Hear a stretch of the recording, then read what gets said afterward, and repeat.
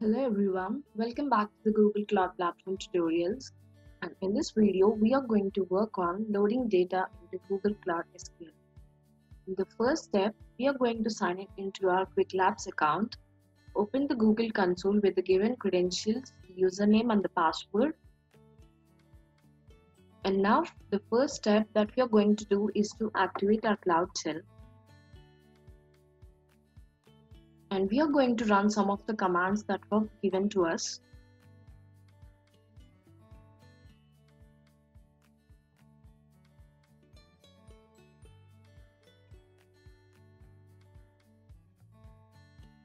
Click on continue.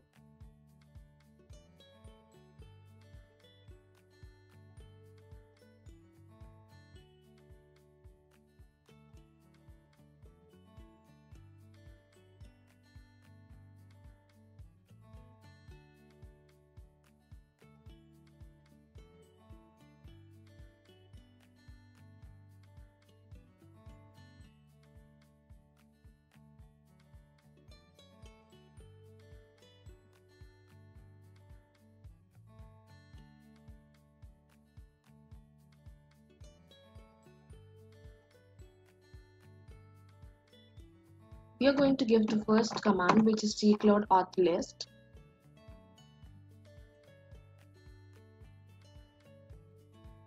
In this command, it helps to activate our account. And the next command we are going to use to get the project ID.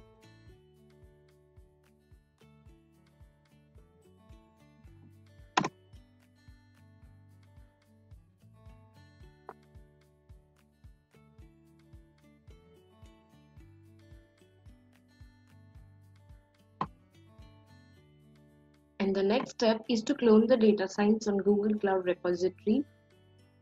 On the Google Cloud Shell, we are going to give this command for the cloning of repository.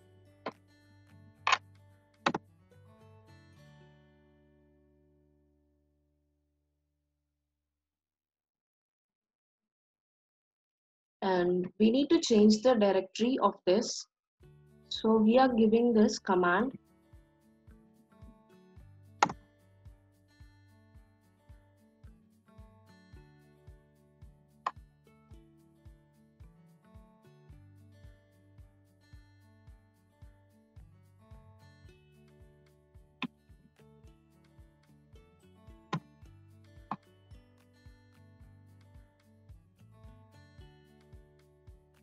A bucket is going to create here. And now we are going to create a Cloud SQL instance.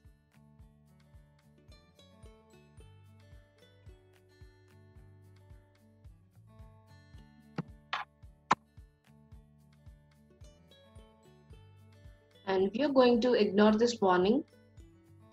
And it usually takes some time to create an instance here.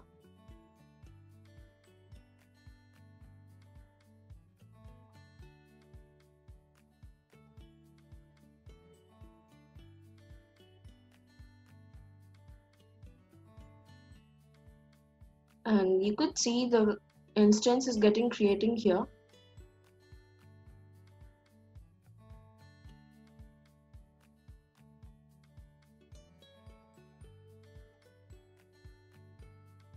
And as you could see, we have created an instance here. And moving to the next step,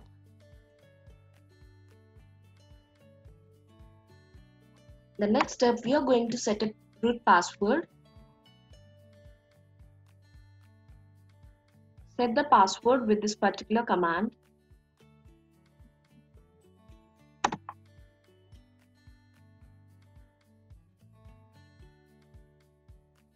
The password is set here.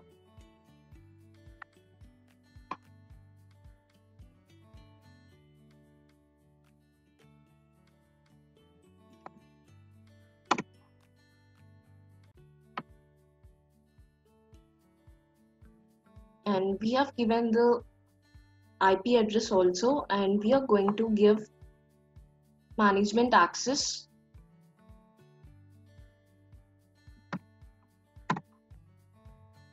Click on Y.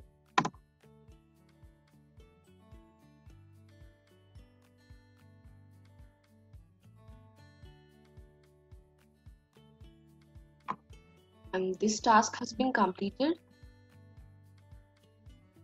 In order to get our IP address, we are going to run this particular command.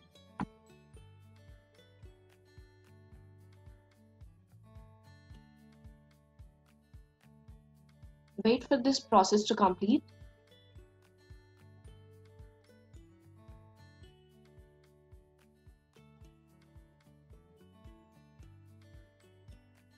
And give the command to get the IP address.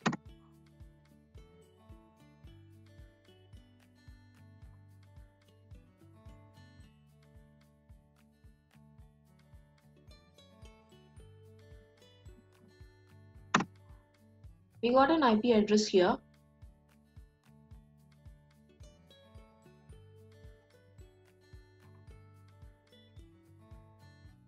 Now we are going to create a table with the name of flights.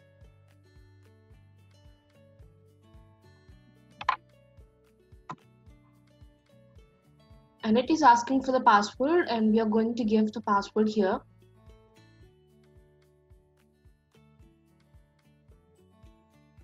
As you could see, the password we have entered as this.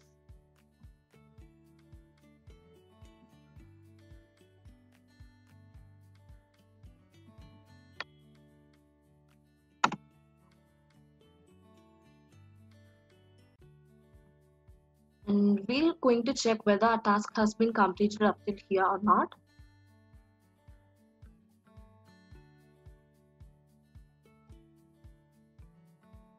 We have created a table with the name called flights. And the next task that we are going to do is to connect to the MySQL.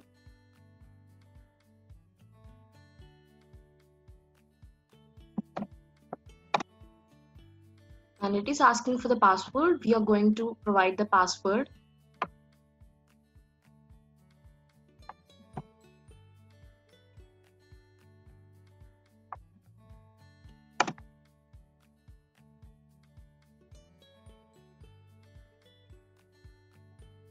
These are the queries that we are going to give in order to connect to the MySQL.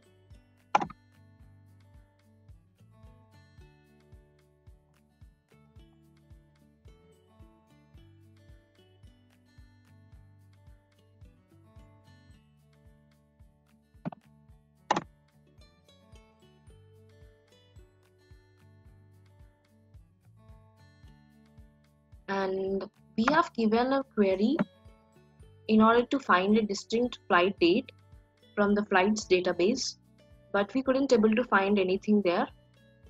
That's the reason we got the output as empty set. And up till here we have seen about loading data into Google Cloud SQL, and this is all about loading data. So thank you for watching.